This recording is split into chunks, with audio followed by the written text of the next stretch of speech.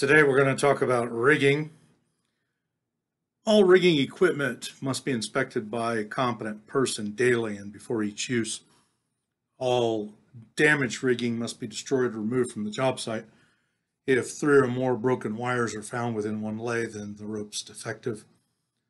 Riggers shall have a rigging chart available that shows safe working load capacities of rigging that they are going to use.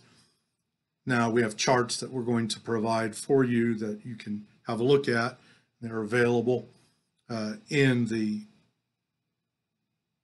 Safety Policy and Procedure Manual.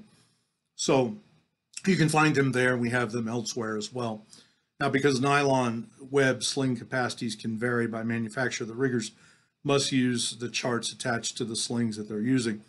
Shakeout hooks may be used for shaking out individual beams only.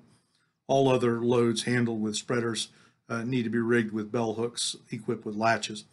Loads must be rigged with chokers, nylon straps, or hoisting grade chains of adequate size and strength. 9-wire banding or similar materials are not good or not allowed for hoisting loads.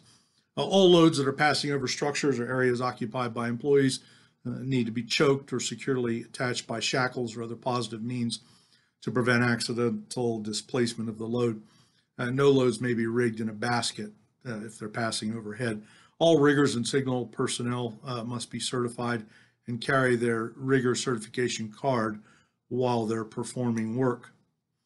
That's where we're going to stop for the minute. I'm going to let you have a look at the charts, and then we're going to proceed in our discussion of safety policies and procedures after that.